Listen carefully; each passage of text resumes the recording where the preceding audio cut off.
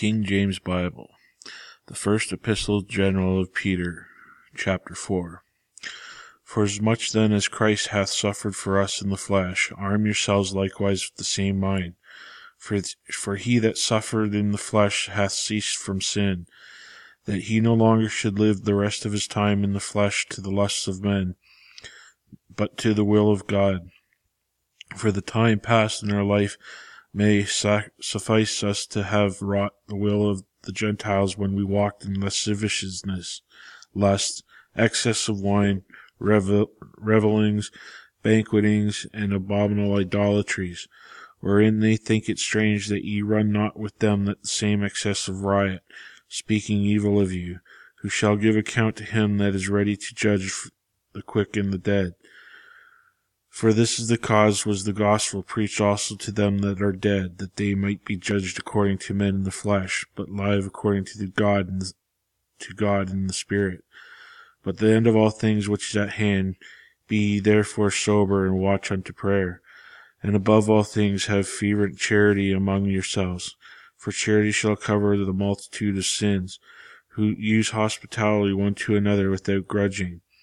As every man hath received the gift, even so minister the same one to another, as good stewards of the manifold grace of God.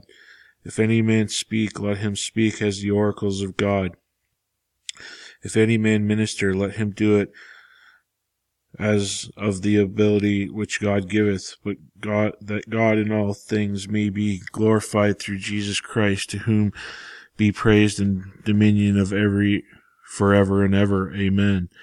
Beloved, I think it not strange concerning the fiery trial which is to try you, as though some strange thing happened unto you.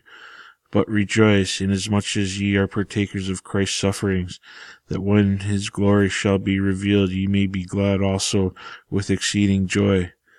If ye be reproached for the name of Christ, happy are ye, for the Spirit of glory and God resteth upon you. On their part he is evil spoken of, but on your part he is glorified.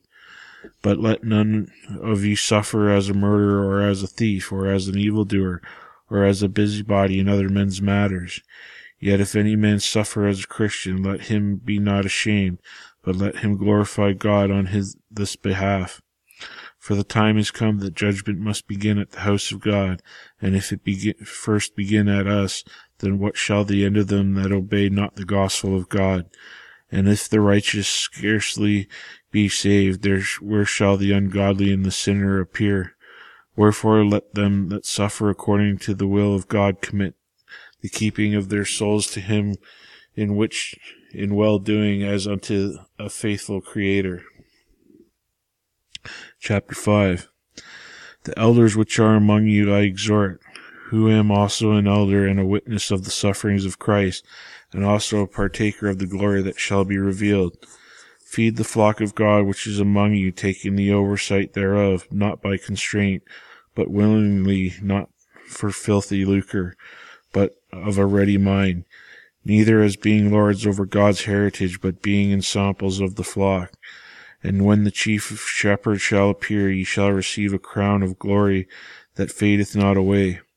Likewise ye younger, submit yourselves unto the elder. Yea, and all of you be subject unto one another, and be clothed with humility. For God resisteth the proud, and give grace unto the humble. Humble yourselves therefore under the mighty hands of God, that he may exalt you in due time, casting all your care upon him, for he careth for you. Be sober, be vigilant, because your adversary the devil, as a roaring lion, walketh about, seeking whom he may devour. Whom resist steadfast in the faith, knowing that the same afflictions are accompanied in your brethren that are in the world. But the God of all grace, who hath called us unto his eternal glory by Christ Jesus, after that ye have suffered for a while, make you perfect, establish, strengthen, settle you. To him be glory and dominion forever and ever. Amen.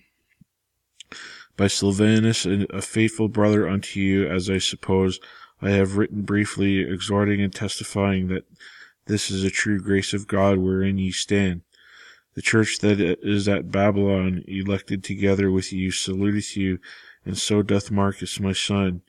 Meet ye one another with a kiss of charity. Peace be with you all that are in Christ Jesus. Amen.